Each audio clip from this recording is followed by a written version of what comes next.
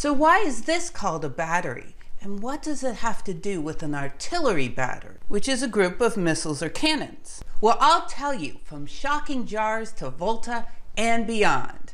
Ready? Let's go! As soon as 40-year-old Benjamin Franklin built his first electricity machine, he became addicted to performing shocking electricity demonstrations, writing, "My friends come continually in crowds to see them. I have, during some months past, had little leisure for anything else." One of the things that Franklin liked to use in these experiments was a little jar called a Leyden jar that could store electricity from the electricity machine and then give it later in a jolt. Being a thrill seeker, Franklin liked to use multiple jars at the same time to give a really good jolt. By 1749, Franklin started calling multiple Leyden jars a battery of Leyden jars, or an electric battery, as the jars reminded him of a battery of cannons. And the name stuck. In 1751, Franklin published a book of his letters about electricity, and soon all of Europe was debating his ideas and recreating his fun experiments, with particular interest in his theory that lightning was the same electricity as the shocks he was getting at home.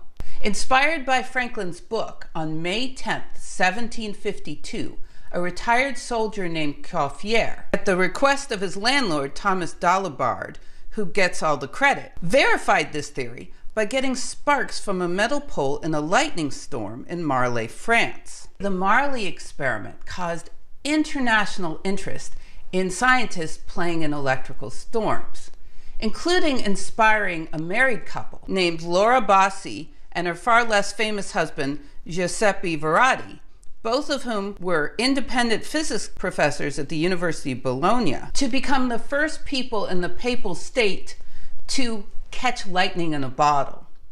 However, when they later tried to install lightning rods, there were riots and they had to take them down.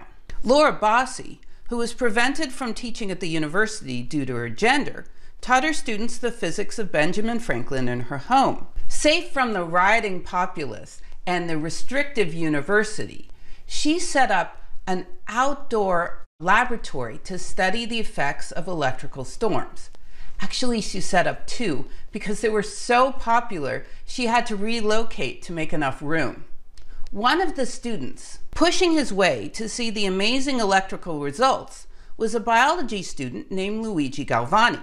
In 1762, just after graduating, Luigi Galvani married a woman named Lucia Galeazzi, who was the daughter of the head of the science department, and both Luigi and Lucia worked full-time as Lucia's father's assistant. 12 years later, in 1774, Galvani's father-in-law died, and Galvani became a full professor and was finally required to do his own original research. Side note, in 1776, Laura Bassi was awarded Luigi Galvani's father-in-law's old position, making her not only the first female professor in modern history, but also the first female head of a science department. And she was finally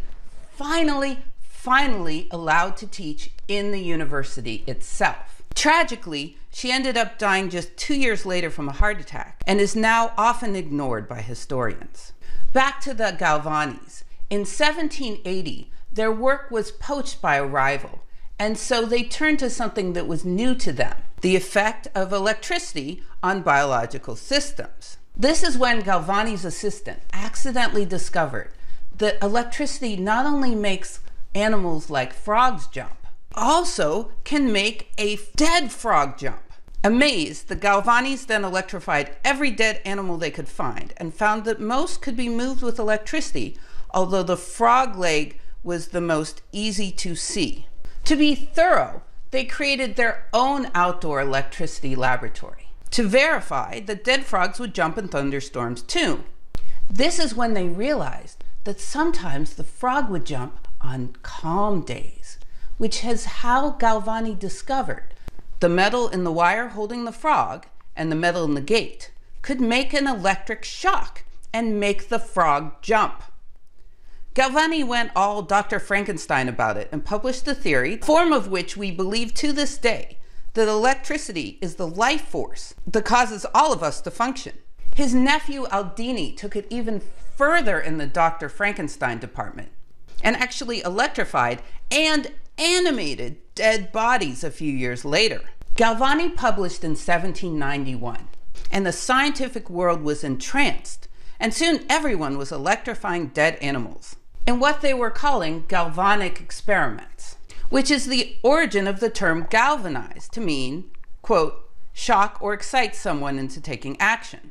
Italy's premier electrician, Alessandro Volta, declared that Galvani's results were miraculous and dropped all of his research to focus on galvanic experiments. However, Volta soon found that he could get a living frog to jump by placing two different metals on the living frog, and he decided that the jumping frog leg had nothing to do with the living force.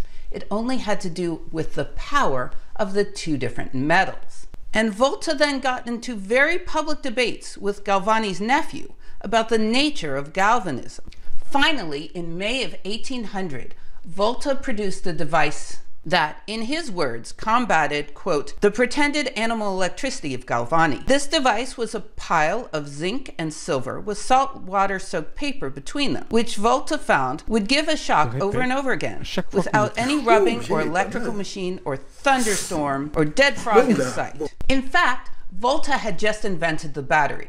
Of course, he didn't call it the battery. Volta preferred the term artificial electric organ, which not having an opinion on. Not me, nope, nope, nope. Don't have an opinion on.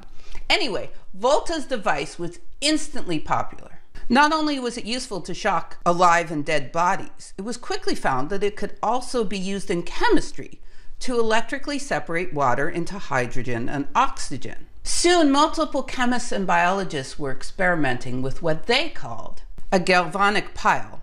The first reference that I can find to calling Volta's device a battery came 7 months later, in December of 1800, when a report on Volta's galvanic apparatus in France referred to Volta's device as la batterie, and it was translated into English as the battery in February of 1801. 4 months after that, in June of 1801, a 22-year-old chemist named Humphrey Davy wrote an article about the galvanic apparatus of Mr. Volta, where he too referred to this device as a, quote, galvanic battery. I mentioned Davy in particular because a few months after that, Davy was awarded the plum job as a lecturer at the Royal Institute of London, where he impressed British high society with his fabulous experiments, love of laughing gas, and startling good looks. A contemporary remembered that Davy's talks, quote, excited universal attention and unbounded applause. Compliments, invitations, and presents were showered upon him in abundance from all quarters. A few years later, Davy learned that he could make a bigger battery if he turned the pile on its side. And Davy built the world's largest battery in 880 square feet of the basement of the Royal Institution. Davy proceeded to use this battery to discover 8 new elements and the first practical and ridiculously bright electric lamp. So why did scientists in the 1800s call a battery a battery? That was actually because of Volta. First, Volta came up with a name that no one liked. Second, in order to make his invention sound more impressive, he often compared it to the most powerful electric device available at that time, i.e., a bunch of Leyden jars, or as Ben Franklin put it, an electric battery. Like when Volta wrote, quote, my new instrument imitates the effects of the Leyden flask or of electric batteries. So to recap, Benjamin Franklin named a bunch of Leyden jars a battery of jars and inspired people to play in thunderstorm. Coiffier got a spark in a thunderstorm for his boss Dalibard in France and inspired Laura Bassi in Italy to play with atmospheric electricity and teach Franklin's theories to Luigi Galvani. Galvani discovered that electricity could animate dead frogs, and so could 2 different metals. This inspired Alessandro Volta to get continuous electricity from a pile of metal and salt water, which he compared to a battery of Leyden jars. Finally, chemists started using batteries for electrical experiments, and some, like Humphrey Davy, called Volta's device a battery, and the name stuck because people thought Davy was cute and his science was top-notch. One small addendum. Humphrey Davy was so popular in the early 1800s that in 1813, as an Englishman, he was given permission by Napoleon Bonaparte himself to visit France and French-controlled Italy, even though they were in the height of the Napoleonic Wars. By 1814, Davy made his way to Como, Italy, and met the 69-year-old Volta, who gave Davy a gift of one of his original batteries, which is still on display at the Royal Institute.